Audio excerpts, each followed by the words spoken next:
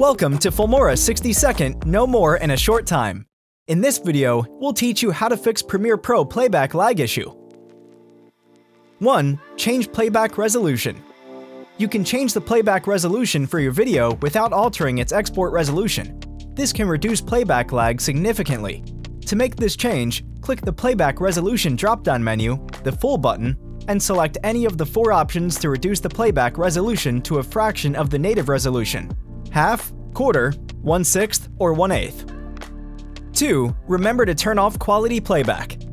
While high-quality playback is desirable as it lets you see your video in a resolution closest to how it will look when exported or uploaded to YouTube, this option can reduce the performance of Premiere Pro. Disabling the high-quality playback option is also another way to quickly resolve playback lag. Simply go to the Program Monitor settings and deselect the high-quality playback option.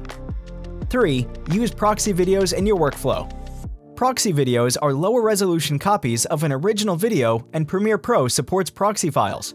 Working with a proxy can ensure you'll experience no lags during playback. There are 2 ways to create a proxy video in Premiere Pro. The first is through Project Settings panel. Create a new project and import your media files to create a sequence. Then go to File, Project Settings, and select Ingest Settings. Tick the Ingest button and select Copy and Create Proxies from the drop-down menu beside the Ingest button and click OK. The second is through the Project panel. Simply select one or more footages in the Project panel and right-click. Go to Proxy and select Create Proxies. Choose the media format and select the low-resolution proxy preset from the preset drop-down and click OK. This will open up the Adobe Media Encoder to automatically convert the footages into proxies, and once it's finished, simply close the Adobe Media Encoder and the proxies will get automatically attached to your project's media files. 4. Mute FX. Visual and audio effects can increase the working size of a video file significantly. This is why turning off effects can improve playback quality and eliminate lag. To turn off effects, click the Global FX Mute button, which should be one of the icons on the Play toolbar below the playback screen.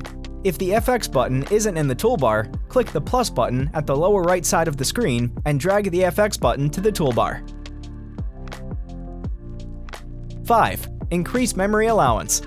Under the Memory option within the Preferences menu, you'll find that a certain amount of RAM has been reserved for other applications. Unfortunately, the higher the reserved RAM, the lower the amount of RAM available for Premiere Pro. So reducing the reserved RAM will increase the memory allowance for Premiere Pro and any other Adobe programs you may have installed.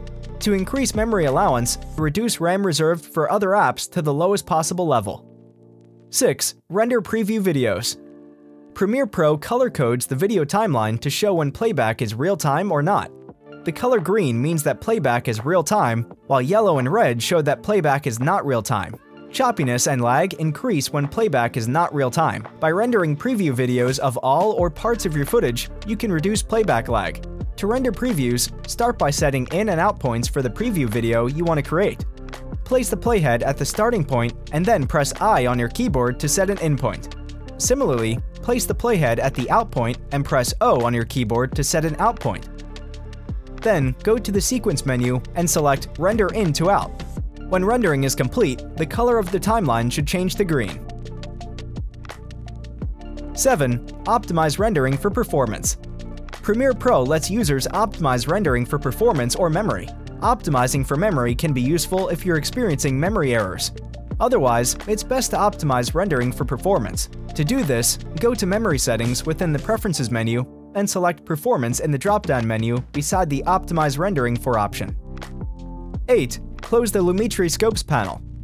The Lumetri Scopes panel is one of many scopes available in Premiere Pro to support compliance with industry standards. If it is active during playback, the Lumetri panel actually analyzes the color and lighting of the footage. This is not always needed and can increase the amount of work Premiere Pro has to do during playback, resulting in performance issues. So by closing the Lumetri panel, you can reduce playback lag. To close the panel, click the menu button beside the panel's name and select Close Panel. If you're interested in more useful content, check out filmora.wondershare.com.